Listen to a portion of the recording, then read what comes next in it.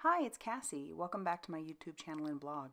Today I have a card for the Lawn Fawn Attic Challenge number 26, which is to make a card set. And so I'm going to be using the Lawn Fawn set Thanks a Bushel. I start out by using some Strathmore 140-pound cold press watercolor paper, and I'm going to be stamping my images with some Versafine Onyx black ink. I decided to use that ink in particular because I plan to watercolor all of my images, and it is a waterproof ink. So I'm going to stamp all those out on there along with some apples, and I even use another little strip to stamp some more apples. Once I'm done stamping, I set those to the side to dry. And I'm going to apply some Bundled Sage Distress Oxide ink to my craft mat, which is a non-porous surface. And I'm going to be doing some ink smushing. Now, if you've seen me or been to any of my channel before, you know that I enjoy doing this. I like it because it gives a different image every time. And I don't know, I just really enjoy the look of it. And because I'm doing a card set, it'll be kind of neat because all 4 of the different cards, the background will be just slightly different, even though I'm using the exact same ink.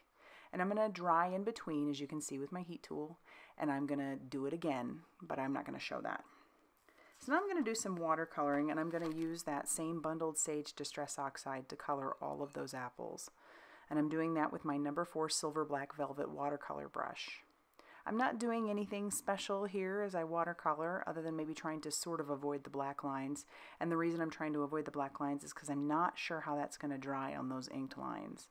I'm not sure if it'll cover it because the Distress Oxides, when they dry, they have a little oxidized look to them. And anyway, it's really pretty, I think.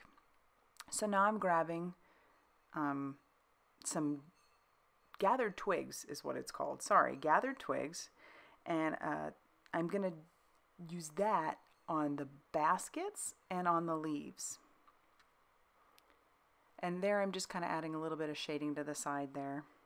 This has been sped up 4 times. Clearly I don't paint that fast. But with 4 images it took a little bit of time. And now I grabbed the Hickory Smoke Distress Oxide ink for the rings on the basket. And I didn't really wait, which I should have, for the basket itself to dry, and you can kind of tell because some of that brown came in there, so I'm drying it with my towel. And once I'm done painting, I used my heat tool off camera to make sure that those are dry because I'm planning on doing some die cutting of those images, and if they aren't dry, it's just going to basically tear the paper. So now I'm going to use my Sizzix sidekick here. That's the thing I showed yesterday or the other day in a haul video. Was so excited to use it. So I did this. I showed it in an unboxing video the other day. And so now I'm going to actually get to use it.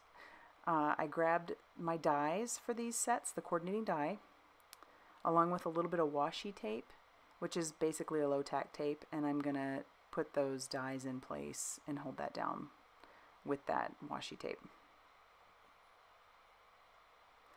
And I don't show you all the die cutting because you can see there's a ton of apples. It took me a little while to die cut all of those, but it's definitely better than hand cutting them. As you can see, you just kind of set it in place, crank that baby through, and voila, you have a die cut image. So I do that for all the rest of those apples and the other 3 bushels. And I also die cut 4 circles with my machine, as you can see, because I decided I wanted a back panel for those apples.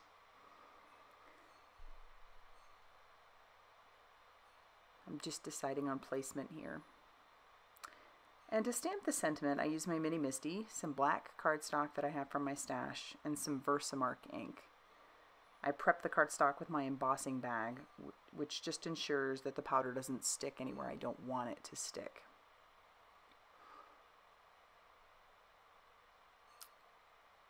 The benefit to the Mini Misty is that I get good stamp coverage, and if I don't get it on the first try, I can always restamp. So now off camera, I am covering that ink with some white detail embossing powder, and now I'm going to melt that with my heat tool. which I love watching. You can just watch it melt. And then there, I did it 4 different times, but that time I'm showing you my reverse tweezers, which are really great for holding stuff if you've got to heat something, because that heat tool will burn you if you're not careful. And I've decided to stamp that little heart all around that image, and that's from the set, and I did that 3 times in the Candied Apple Distress Oxide ink, just around the image on my circle panel.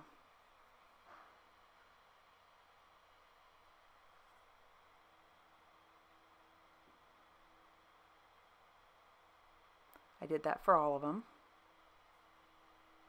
And to make my card base, I took a piece of 4 1/4 by 11 inch sage cardstock from my stash, and I scored it at 5 1/2 to make it a top folding A2 size card. And now, honestly, I don't know what this cardstock is. I actually got it from a friend of mine at church who didn't want it. It has a little bit of sparkle to it. Normally I can kind of have at least a little bit of an idea where my cardstock may have come from, but this I have no idea. I just really think it's pretty, and she didn't want it, so I took it. To assemble my cards, I'm using some Tombow Mono Multi to adhere the panel, and I've said this before, I really like using that for big areas like that simply because it gives me a little bit of wiggle room if I didn't get it down exactly where I wanted it. And I'm going to do that for all 4 of the cards. Same thing. And then for the circles, the sentiment, and the apples, I use foam tape. I used a lot of foam tape.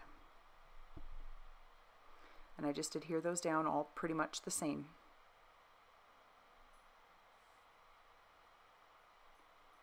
And to finish off the inside of my card, once I've got all those down, I'm going to take all those little single apples and I am going to glue 4 apples in the inside of each one of those. I put 1 up in the top and the 3 down at the bottom just to give a little bit of visual interest. And that's going to end up finishing off my card here once I get all those adhered with that Tombow Mono Multi. And having done that 4 times, I have a set of 4 cards.